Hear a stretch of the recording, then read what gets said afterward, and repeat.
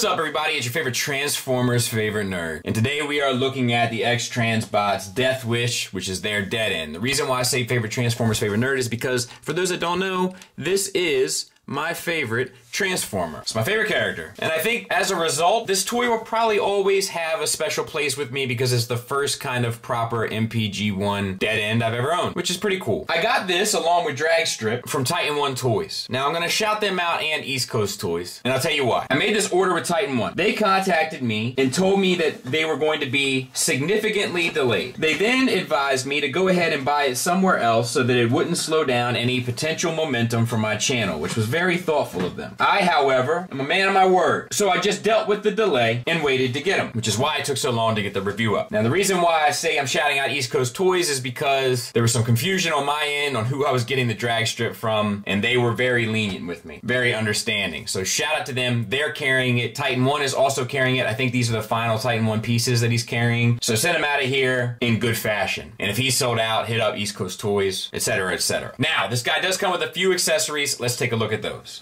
So it comes with two side mirrors, and they're just black plastic, which is nice that they're removable just in case they should, you know, be damaged during handling the figure. It's nice that they're kind of designed to kind of come in and out, so to speak. And they simply just plug in to this side here by the side windows.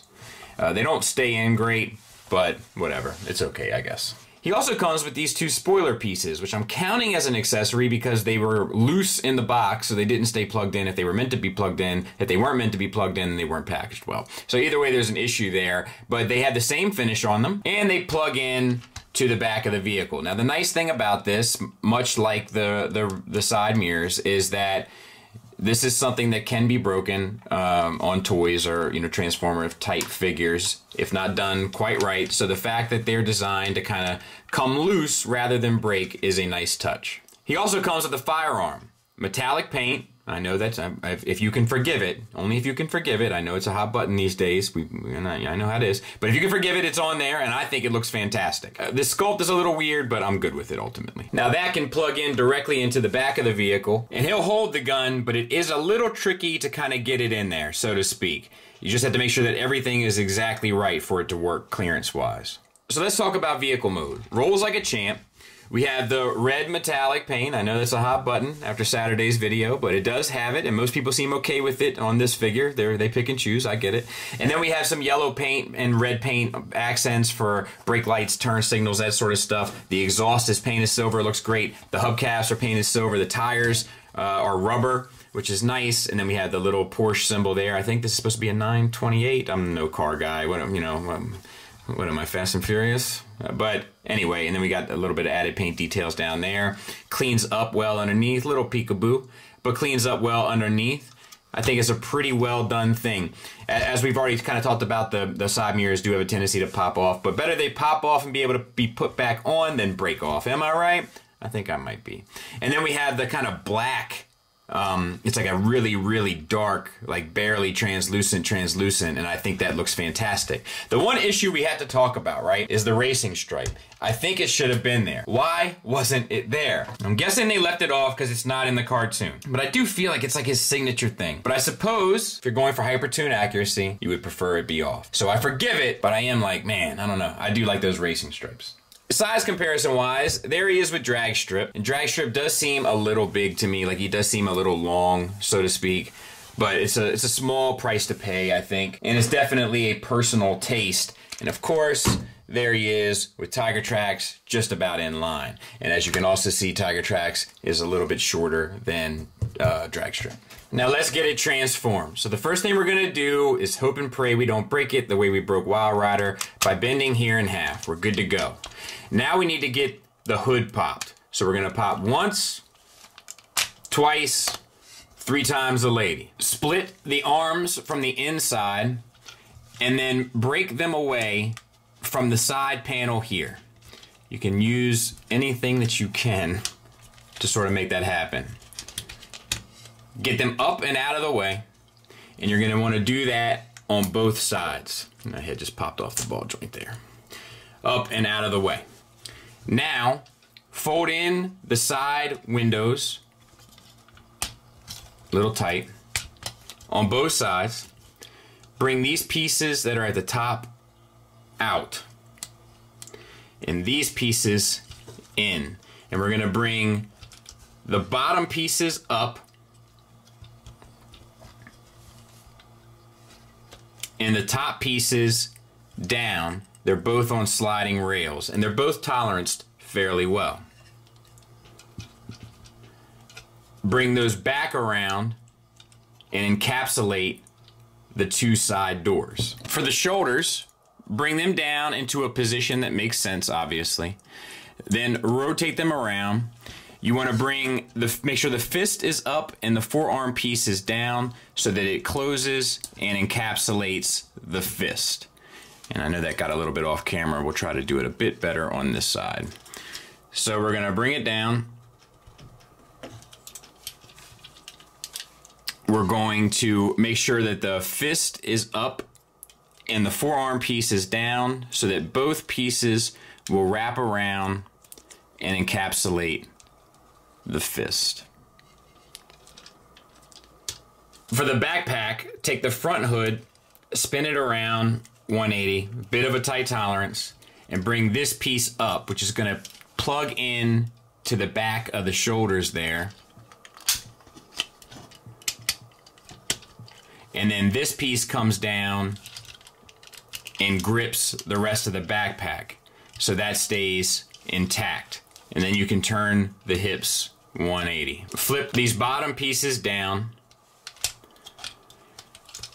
split the legs, use this as a lever, and then you can bring down the entire section out and around. So we'll do that again. Use this as a lever, and then just work through the clearance of bringing this down and around. Now there's a lot of steps to this, but it's fairly intuitive in hand. Bring this piece around so that it kind of covers up a bit. This piece has to come down. This piece has to flip to the inside. The foot has to come down, obviously, which we probably should have done before we flipped the tire. And this comes in, tabs in. On the bottom, you can rotate this piece down and this piece out, and that's one leg done. One more time for the kids who spent most of their elementary school in the resource room like I did.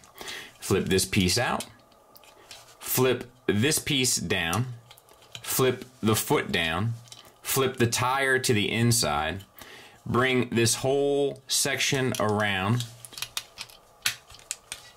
bring the foot up, bring the heel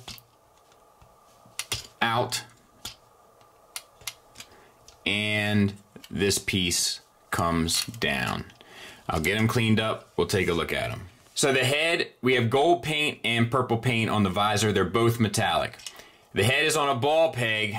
That gets you a ton of range, but it's not the best connection. As you saw in the transformation, it pops off very easily and it's very loose. There's also a swivel down here where the neck connection that holds the ball peg attaches to the body.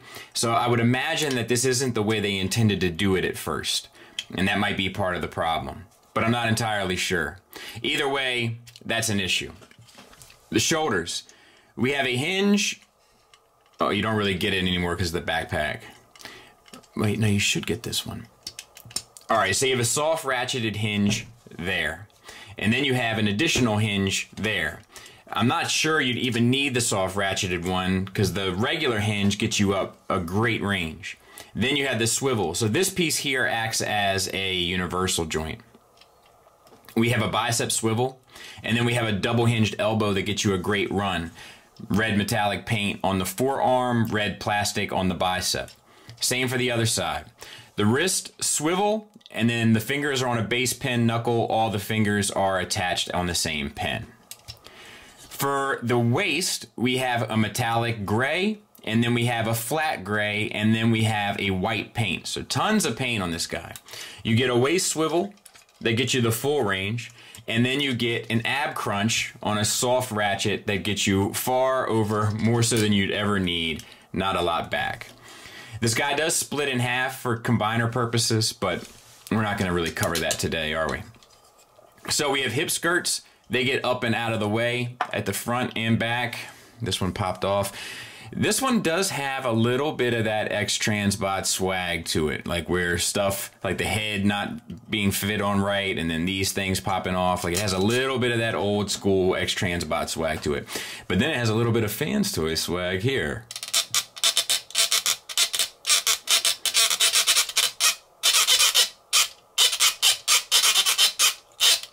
But you do get the full Van Damme, or rather the full Monty. And then I believe you get the full Van Damme as well. And these are just tension universals with a great range. Now I will say one thing that's off-putting, and I understand why, obviously, because of the engineering of the figure. But it is a little off-putting to me with the metallic paint here that goes into the almost purpley looking, like it doesn't match well. And it is off-putting to me. Can't really tell you why. It's definitely one of those things that, you know, your mileage may vary, but that's how I feel about it. All right, so we have a thigh swivel, as you see, built into the bottom of the universal, which I like. And then we have a double hinged knee, but you really only get to use one joint of it.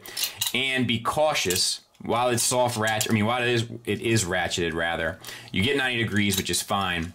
When you have the spoiler plugged in, if you don't use just the top one, the spoiler will give you an issue. If you use just the top one, the spoiler won't cause you any trouble, and you don't really get any additional range by having the two joints. So I wouldn't sweat it, just be cautious and use the top joint. Ankles, as you saw basically in the transformation, you get the tilt down and up and a rocker. So no issues there, and then you can use this heel spur kind of bit or this bit to help stabilize the figure in a more dynamic pose. So all of that works well. And then we have the backpack and the back, which I think is kind of good enough. The backpack does seem a little wide. Like I don't like how much you get to see from the front, but you know, I've seen worse. You know what I mean? And I like the silver paint underneath there, like little added accents. Like, and with the arms down or in a regular kind of pose, you know, or even like turned to the side or whatever, I don't think you'll have any issue with it. Not the cleanest, but not the worst is basically what I'm getting at. Overall, pretty good figure. This button right here is what releases. We'll talk about that later.